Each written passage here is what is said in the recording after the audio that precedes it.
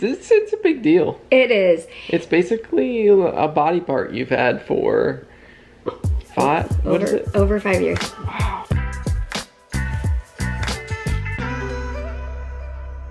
Yesterday, I went to the hospital pretty early in the morning. I had a liver appointment. She was originally my liver transplant doctor when I was evaluated, and now she's just my liver doctor. Like, not transplant, since thankfully I did not need a transplant. We went and saw her. Peter and Elijah ended up just taking a walk outside while I went in for my appointment. And then we met up with a friend who has a relative in the hospital, so we sat outside with her for a while. It was a really, really life-giving time to spend with her. And yeah, so yesterday at the hospital we started a vlog. We didn't end up finishing it, so here's that footage. Good morning, guys. Floor we're on? It'll tell us up here. 4. Deep purple. Deep purple. We are at the hospital this morning. What did you call this? What? A pointless liver clinic? Oh yeah, pointless liver clinic. Well, we say that because we're just here at the hospital for a liver clinic. Usually we kind of combine it so it doesn't feel pointless, but Mary's liver is pretty stable, so yeah. It's like just to check in with her doctor. And we used to do these video the last couple years, but I don't know why this one's not. Okay, sorry, we got on the elevator and it feels really awkward to, vlog in an elevator. Yeah, typically I do my liver ultrasounds or MRIs or CAT scans or whatever I'm gonna do. And then my liver doctor will obviously look at those and make sure I'm doing okay. I didn't have any of those recently, and I always do blood work and she always looks at it online. So I don't know, it just feels like I don't really have anything to talk about, except I do have one thing to talk about. I'll tell you guys about that later. Hi, cute. I'm talking to you. Me? Both of you. There wasn't much to update after my appointment. Everything looks... I think the screw just fell out of the camera at this moment and I see it on the pillow. Hold on, now the screen is falling off the camera and I need to put my coffee down and I don't want to lose that screw. What is happening? It's a very small screw. Can you see that? It's very tiny. It probably just looks like a bug. Yeah, there's nothing really to update. Liver stuff is stable as it usually is. Hello, Peter. Hello, did I hear you're having some camera problems? Oh. You need me to screw that? Watch out, watch out. Sorry, I just put my coffee down. Just coffee. Probably hear a little, it's like being at the dentist. You'll probably hear the drill in the background, which is a screwdriver driving this tiny screw into the camera, which is you. Anyway, everything is fine and stable, although we didn't really have, basically I think in the computer system there was some sort of an error, so there was no order for me to get an ultrasound. Usually I would have an ultrasound and then she would go over that with me. But the update is I'm gonna go get an ultrasound. It's probably gonna be in October, and then, yeah, it's all good. I mean, she pulled up my endoscopy and just said, like, you look good, and it looks great. So all is well. I'm very thankful for a stable liver, and for that matter, a stable body. We also talked about, I don't know if I want to say this without you. We talked about taking my feeding tube out. It feels kind of crazy that you guys have been with us for so many years, and you guys were with us when we were having first conversations about, I'm not able to maintain my weight, my appetite is so poor I can't maintain my weight. And you know, 5 years ago I got this feeding tube. Over 5 years ago I got this feeding tube, and it was extremely helpful, and I've used it for feeds and then also for medication, liquid medication. And then now I haven't needed it for feeds. I've maintained my weight, my appetite is good, and I'm no longer taking that liquid medication I used to put through my tube, and if I do need it, I can just take it by mouth. Yeah, my mind keeps going back to that trip in Florida when I swam with dolphins. I guess that was around, I think I had already had the NJ, and it fell out, and it was determined I needed to get a surgical feeding tube. And on that trip, I think that's when I got the call that we were scheduling the surgery. I'm not sure why my mind is thinking about that, but that was also our only time we've ever done a meetup. You look kind of creepy. Oh, sorry. In Florida. Yeah. Yeah. So anyway, that was fun.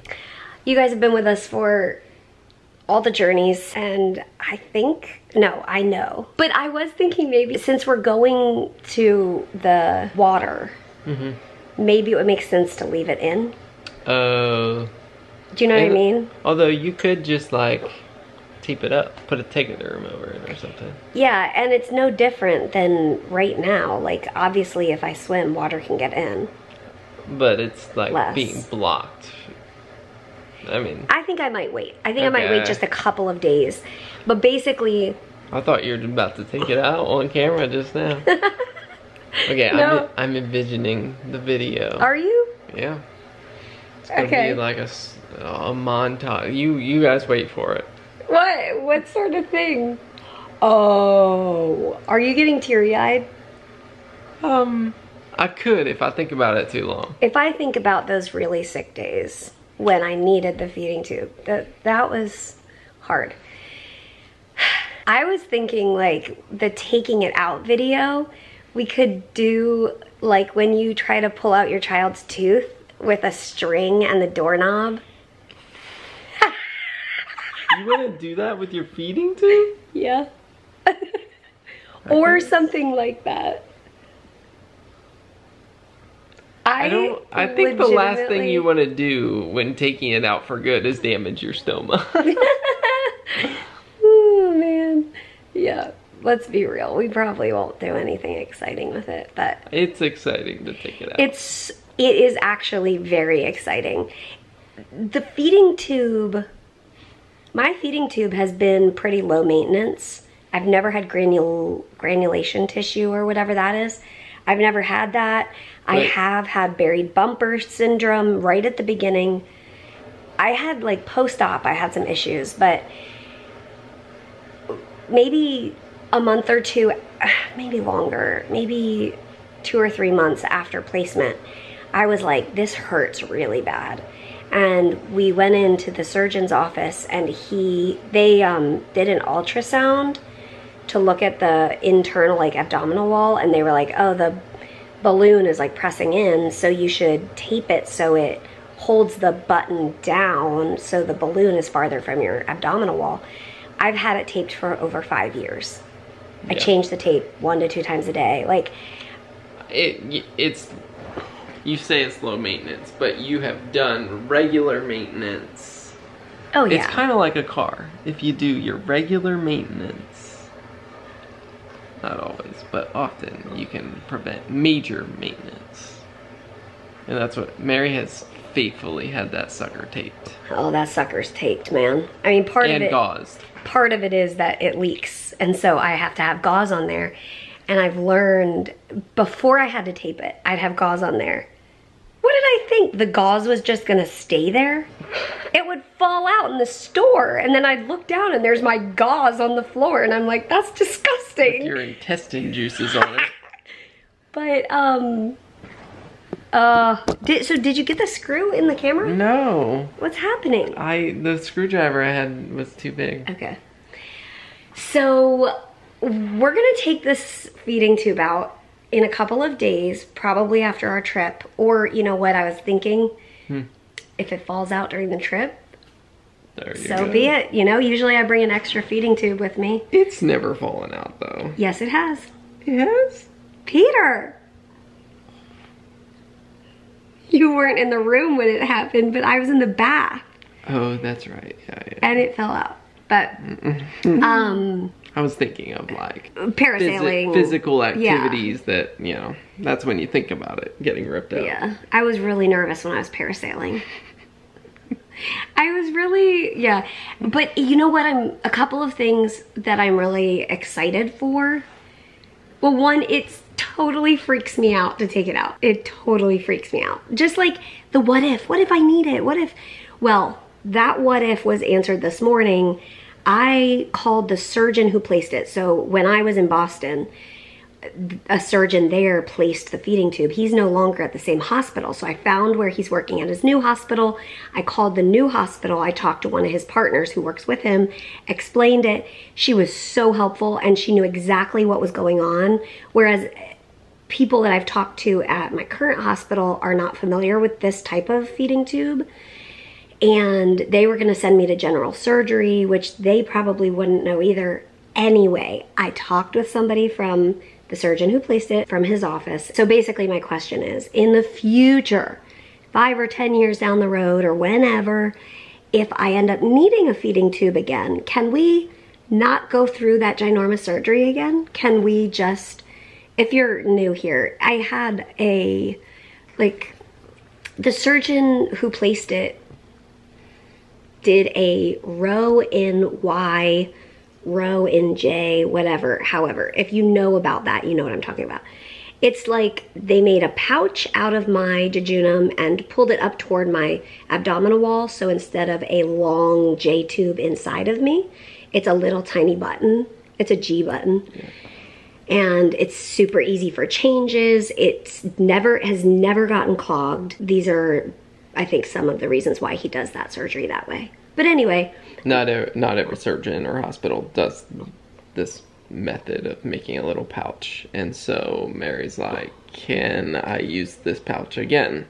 Yeah, so if I needed a feeding tube in the future, could they go through my abdominal wall, create a new stoma or reuse the old one and use the same pouch? And that was the question I was asking my current providers. My liver doctor, my CF team, my GI person, you know, I was asking this question. And a few days ago, I was like ready to take the feeding tube out, but I really wanted to get that question answered. So that physician called me this morning and I asked my question and she was like, yeah, they should be able to, as long as, you know, you go in IR, they're probably gonna put a needle through that spot where your stoma was, and then they would put dye in there to make sure that pouch is still in there, and then they could dilate the stoma. Anyway, we'll see. So thankfully that is future, down the road, maybe if I need it, if category, right? Yep. But because I was able to get that answer, my mind can be at ease and I can take the feeding tube out.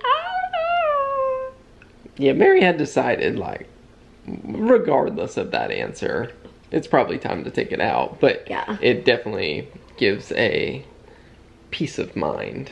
Yeah. To know that it might be able to be reused in the future. And so stay tuned in days to come.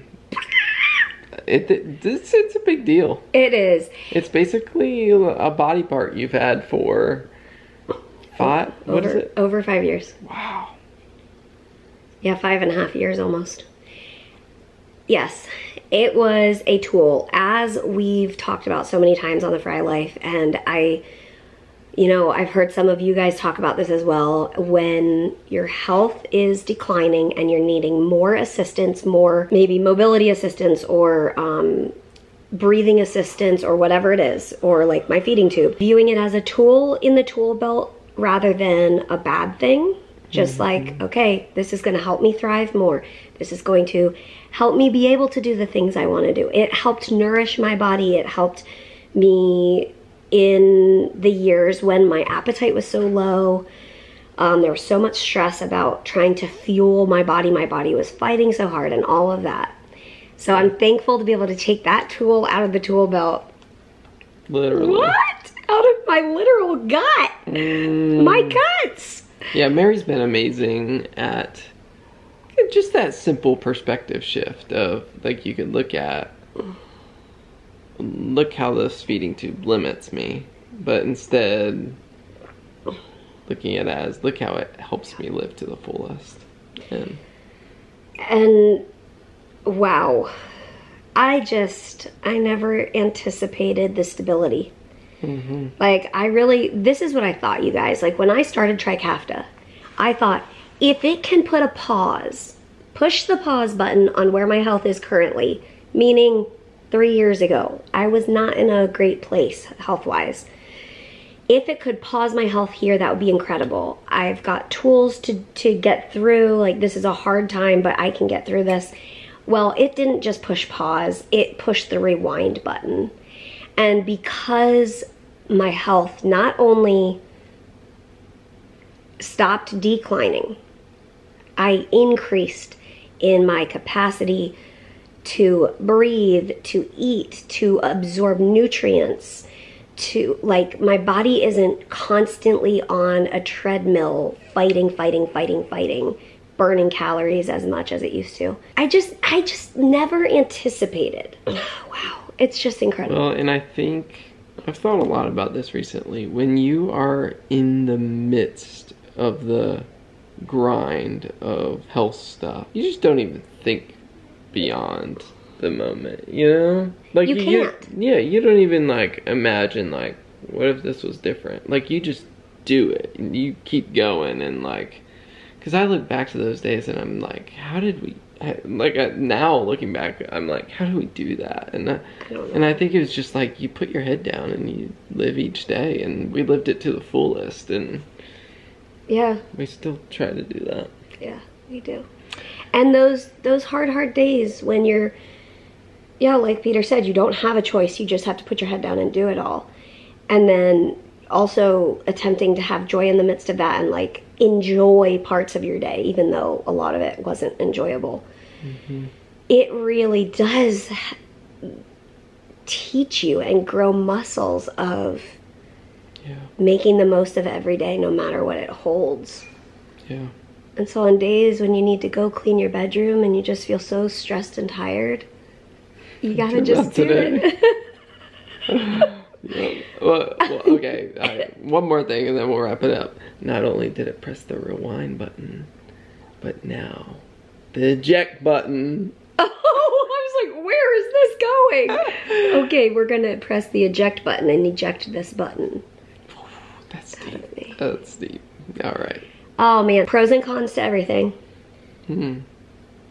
J-tube, like I said in the beginning, has been low maintenance. It is not without pain and all of that, of course. You know, I've got a what's the word? A strange object? A foreign object in me.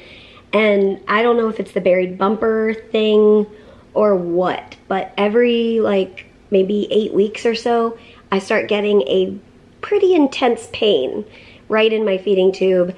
And they recommended I change my feeding tube about every 3 to 6 months. And so I find that when I change my feeding tube with the new button, that pain goes away for probably about 6, 8 weeks, something like that. Then the pain comes back.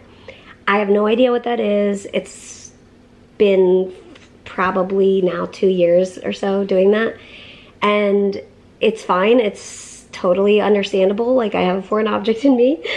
And I will be really glad to have that piece gone. And, you know, when I'm wearing my baby in a baby carrier and, like, his foot is, like, literally standing on my feeding tube and it feels like it's gonna pop out of me, which it might, it no longer will, because it's gonna be gone.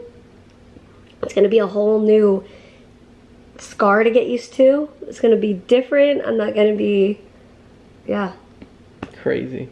Yeah, it's somewhere in between good riddance and I hope to never see you again, and thanks for all you've done, dear friend.